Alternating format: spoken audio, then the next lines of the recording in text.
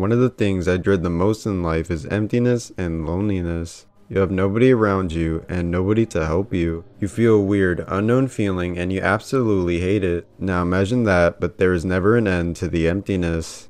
The only thing with you are flickering lights, yellow rooms, and escape is nearly impossible. The Backrooms have been a topic in my mind for almost a year now. The Backrooms are a fictional depiction of your personal nightmare. One day, you suddenly vanish from the world and everything is so meaningless in your life now.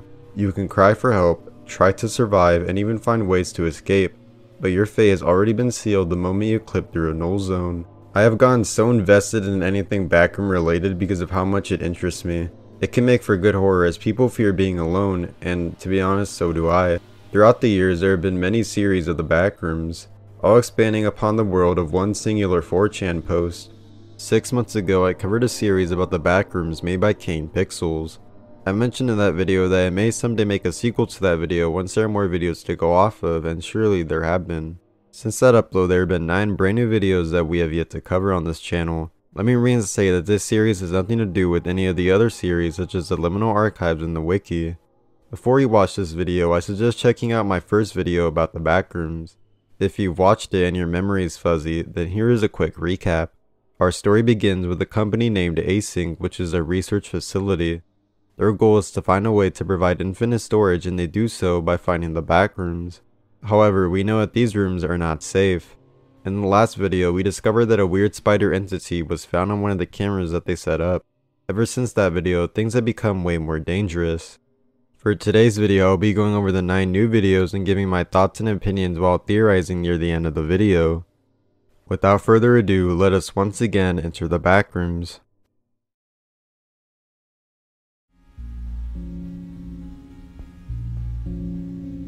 Before I remember, Prototype was actually the shortest video in the series. It is short but shows a good amount of lore here. The video is titled Prototype because this device that is shown is actually the prototype of the threshold we have seen in many videos. The beginning of the video does not seem that important, but we are shown the outside of a lake with trees. Note that this may be important later as we are shown something similar in a later video. In this video, we see that this prototype, while not being able to be as amazing as the threshold, still had the ability to teleport items somewhere. This somewhere is most likely the Backrooms, although Async didn't know that at the time. I like how we were given an early concept of how the threshold once was. We are also given the location and time of where this all took place, which I thought to be nice as well. Other than that, not really much to go off of here because of how short the video is. I enjoyed this video for what it was and thought it was a nice addition to the series.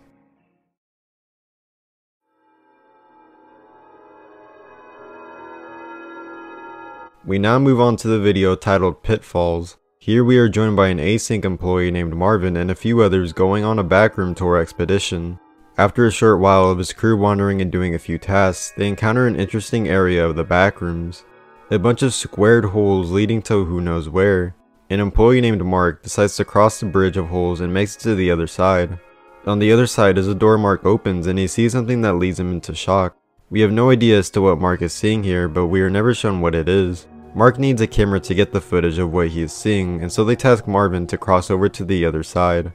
Unfortunately, Marvin is clumsy and he falls down one of the holes. We are then presented with a brand new location. Marvin's team now has their main focus on bringing Marvin back to them. While Marvin's crew is coming to save him, he hears a strange voice. What was that? What was what? I don't know. I didn't hear anything up here. Sounded like... I think there's somebody down here.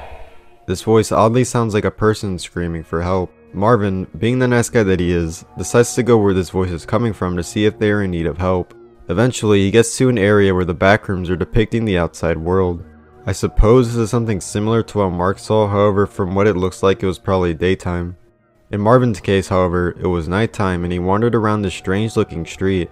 He eventually finds a house where the voice is coming from. This house seems small, but it's actually pretty big, and while Marvin is exploring, he notices weird, unusual signs and even sees a backpack with supplies. He comes to the conclusion that this cry from help is in fact from a person. We are to believe that whoever this is must have been someone who no-clipped inside of the Backrooms. Throughout the video on your second or third watch, you notice that the audio from the person is repeated. Now we know that Kane wouldn't be lazy to just use the same piece of dialogue, and so when Marvin comes closer and closer to the voice, he finally gets a look at who this is.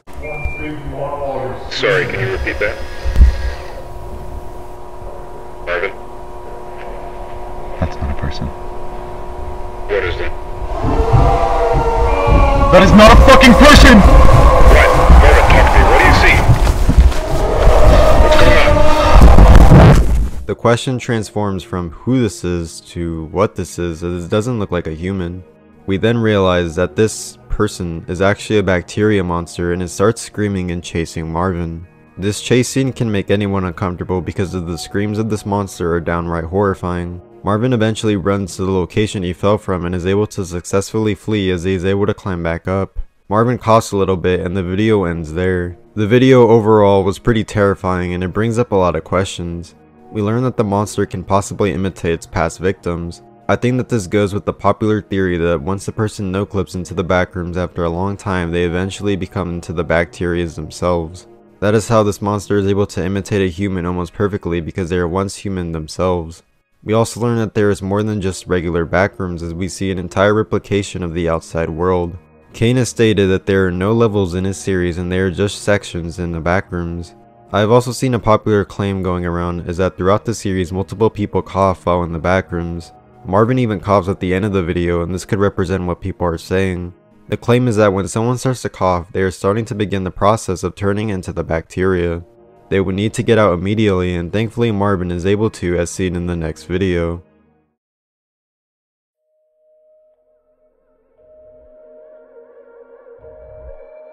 The whole point of the report video is to basically show the aftermath of Pitfalls, so this is more of a follow-up video.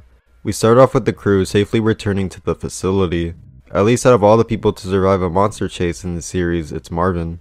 We learn throughout the video that nobody at Async even knows that these monsters even exist. We get shown live reactions to some Async employees as they are watching Marvin's footage that he recorded during the expedition. While this is happening, we also have another Async employee walking down the hallway to approach a phone. Whoever this guy is calling, I'm sure it is to alert the higher-ups that this is dangerous and they should be doing something about it. When looking at how these Async employees are reacting to the footage, they don't scream or anything like that. They look in utter confusion at first and then utter horror at what they are looking at. This debunks a theory I had in my first backroom video by saying that Async could possibly be evil. In reality, they are just a company trying to figure out a way to provide infinite storage. Near the end of the video, we see that employees are sealing the way in the direction that the monster came from. They also put extra defense near the main area of the threshold just to be safe. Many people thought that when this video came out, Async closed up shop and never touched the backrooms again. If this was the case, I honestly would not blame them. However, it is shown later on that they are still on board with the project. I remember when this video first came out, it had mixed opinions. This was because the video is mainly live action. I thought that something like this was needed because you were able to project terror through emotions more effectively. I felt more uneasy knowing that even the company that founded the backrooms are scared of what they have just witnessed. Overall, one of the best backroom videos from Kane to date. Not really because of how it distanced itself from the regular backroom formula, but because of how it built suspense while leaving you with questions. This video also has our first secret link of the day. I will be going over it after this other video because I feel as if it would make more sense.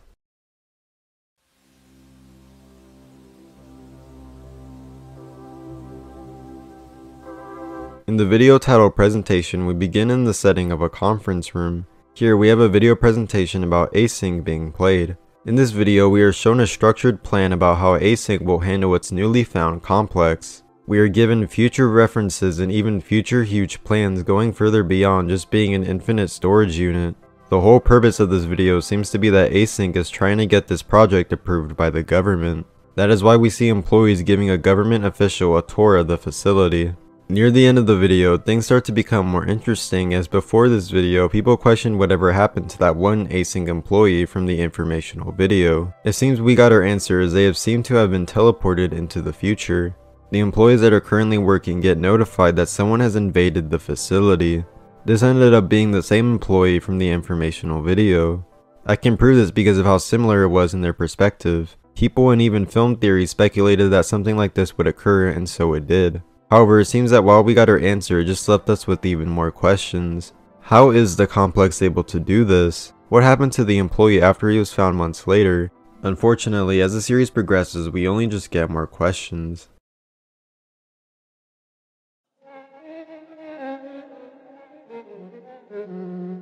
Alright, now we have our first secret video being 9780415263573.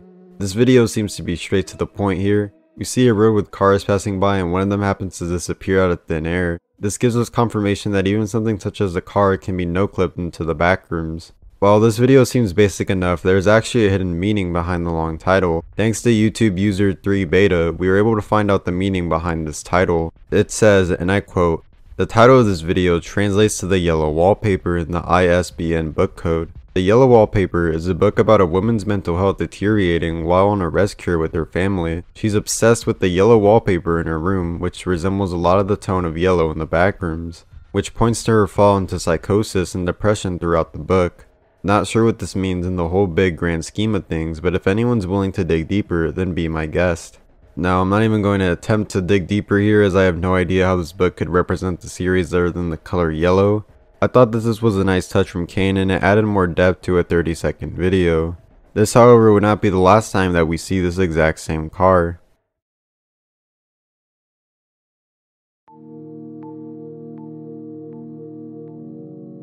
I never thought I would see The Simpsons being related to the series, but here we are. This actually came before the other video, but I honestly forgot that this video existed.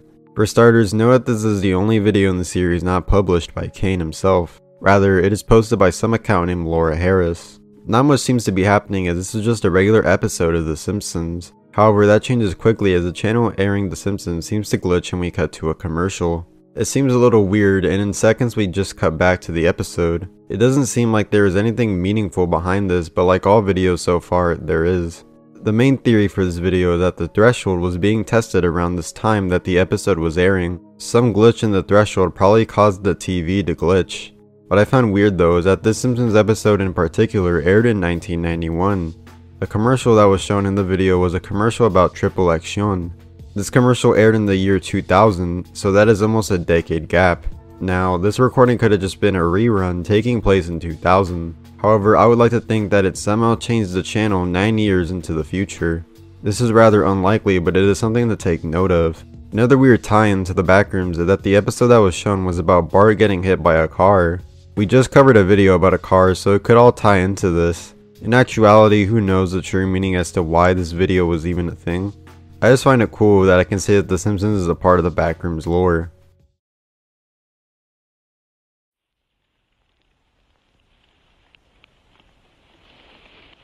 We now move on to one of the biggest episodes of the series being Found Footage 2. Much like the first found footage, we once again follow someone's journey into the backrooms as they no-clip and roam the backrooms. This video starts off with a girl who decides to record this strange phenomenon that she has seen. Every object that she would throw into this weird circle would just magically disappear. After a few test runs, she decides to further test it with the measuring tape. I feel it's like vibrating.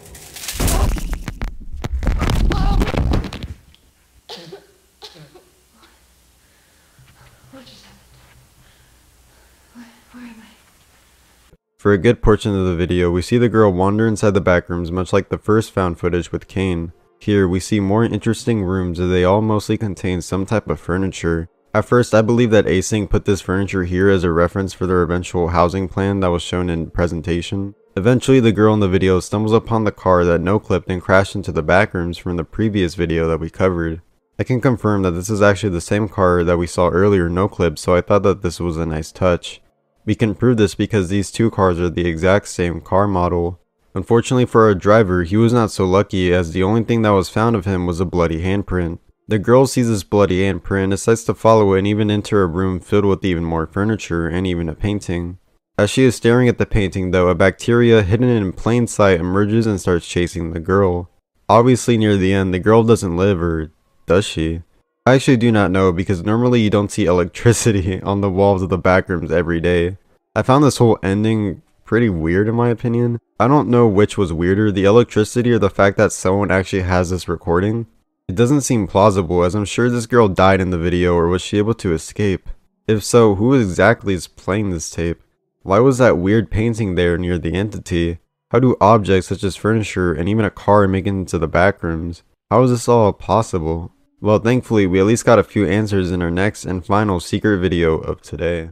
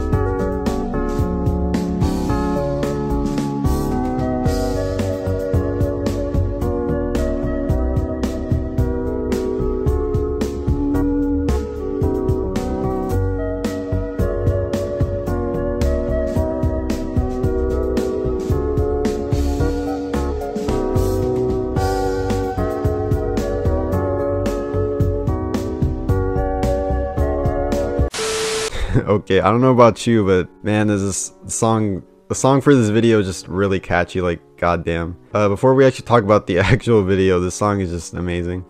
For those who don't know, it's basically time passages, but like better in my opinion. The song is so good that it even distracts you from the weird talking in the background along with the floating decapitated head in the sky. Yeah, this video has a lot of weird stuff. This video is probably one of the more sinister videos of the series, despite having such a cheerful song in the background. First off, the title of the video is titled home_27647.mov. This title actually makes more sense once you realize what is actually going on here. On your first watch, you probably don't really recognize anything. It's just what appears to be a random recording for a possible trip, you know, just for memories. When analyzing this video, you start to notice very weird things, such as spotting an async employee, hearing weird voices in the background, seeing a weird distorted head in the sky, and even seeing a painting. The end of this video seems to slowly focus a lot on this specific painting. Once you notice it, everything changes, as this is the exact same painting as the one in the second found footage video. It is theorized that parts of the supposed home that was shown connects to the furniture shown in the found footage video. If this is true, how did parts of this house no-clip into the backroom? Unfortunately, we don't have an answer to that yet. All we know is that what the backrooms can no-clip is limitless, and we've been proven that time and time again. In Kane's Ko-Fi page, it is even shown that we see a cabin in the Async research facility. It could be that Async themselves are trying to bring these large and massive objects into the backrooms. I will go more in depth when we get to the theorizing portion.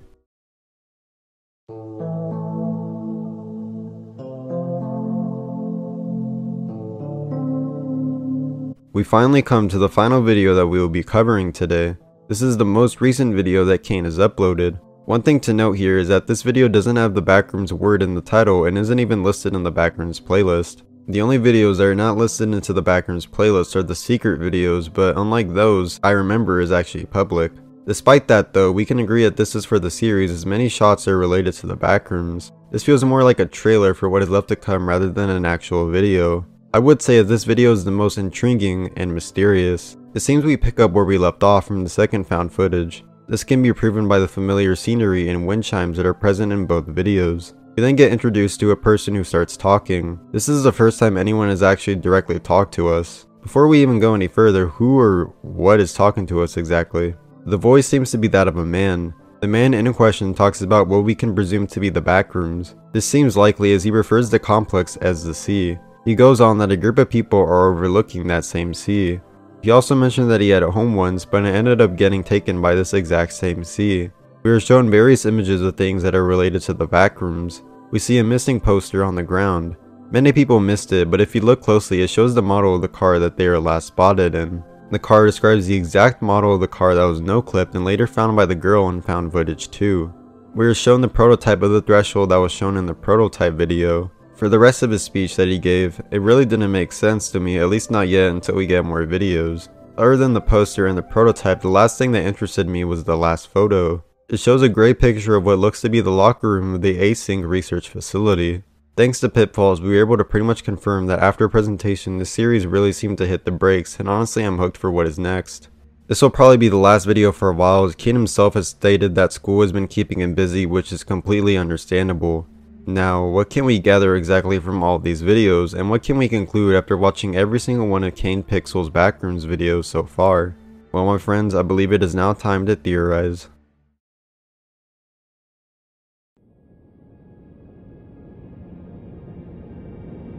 Alright everyone, now that we covered the recent 9 videos to come from this series, what possible theories can we really make of this? Last video about the Backrooms, I said how Ivan Beck could possibly be evil, but that was shut down in a podcast that Kane was on, saying that nobody is the villain in this story. What we gathered from these 9 videos left us with more questions than answers, unfortunately. We were able to learn what the prototype of the threshold was. We learned that the Backrooms can replicate the outside world. Learned that async employees had no idea that there were even entities in the Backrooms, debunking my theory even more. We learned that cars and even parts of a house can be no-clipped into the Backrooms. Learned that electricity for some reason can affect the Backrooms. With all of that, what can we gather from just all of this in general? Well, first off, let's talk about something from Pitfalls. We saw that it looks like the Backrooms can replicate what is real life. That might have been what this async employee saw on the other side of the Pitfalls. It would also make sense as parts of a house could be replicated and maybe not even no-clipped. However, in I Remember, the house was overtaken by the sea, so I wouldn't say it was replicated but instead taken. My theory is that someone or something is responsible for a little part of the Backrooms that was showcased in the second found footage. All they want to do is try and replicate what they once knew. Maybe the voice in I Remember is that same person. They had a home once, but it was all gone to the Backrooms and now he just wants his home back and the real life he once knew. The entity in the second found footage could very well be the same guy. If this is true, then let us start from the beginning. This guy is in his car driving just an average normal day, and then he suddenly no-clips out of reality. He crashes into a wall and doesn't know what to do. He is almost dead, so he decides to just sit there in a room. However, the fungus affects this guy before he could die and he turns into the bacteria. His injuries due to a car crash may have influenced the reasoning as to why this entity can use electricity. It would also explain why there is furniture around, because he is trying to bring back everything he once knew. We know that this guy's name is James because of the missing poster to describe the exact same car model that he was driving. I don't think this is for a big plot point, and I don't really think that this guy is a mastermind behind it all. He just became a bacteria who ended up becoming aware of his surroundings and now just in constant pain and suffering. His only way to cope is by bringing back items that can even slightly make him feel human again.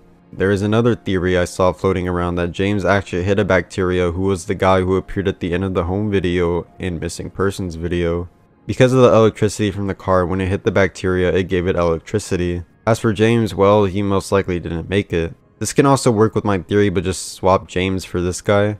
Both of these theories can't answer a certain question though. Who exactly is the person who watches the second found footage tape? This can debunk my theory, as the person talking to us in the I Remember video can also be the guy who watched the second found footage, because we noticed that it's pretty much the same setting. We can prove this because of the wind chimes present in both videos. Honestly, this series has become more confusing than ever, and it seems all we can do for now is just speculate and not come to a definitive answer just yet. Overall though, the series has been a treat to watch thus far. It really brought significance and relevance back to the Backrooms overall. I believe kanepixels has stated that the series is around the halfway mark at this point. Take that with a grain of salt though, because I don't really remember. With that being said, I see myself making probably 2 other videos about this series. The 3rd video will probably cover more of his work once it releases, and the 4th video will be my thoughts on the entire series once it concludes. I don't really expect those videos to come out until like maybe the end of next year. With those videos, like, obviously I have the first Backrooms video and then I have the second Backrooms video. This is my only horror content. Who knows, maybe I might make like half of my channel horror related some days, because I honestly just enjoy making these videos. Credit once again to the Liminal Archives, the fandom, and the wiki, because chances are without these guys this series would not even be popular. Who knew that a simple 4chan post of an anonymous room can go so far? It really proves that our minds and creativity can expand upon anything and make it into a masterpiece. With all that being said, thank you everyone for watching this video, and I will see you during the next moon. Peace out.